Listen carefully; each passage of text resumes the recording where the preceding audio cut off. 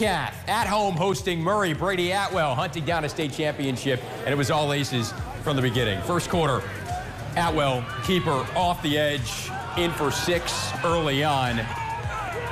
We'll head to the next possession here. Tigers force a 4th down. You've heard of a dual threat quarterback? How about a triple threat quarterback? Punts it to the half-yard line on this. Watch it. It's going to bounce at the 3, and then come on down. There it is. Dive on it. Absolutely. Are you kidding me?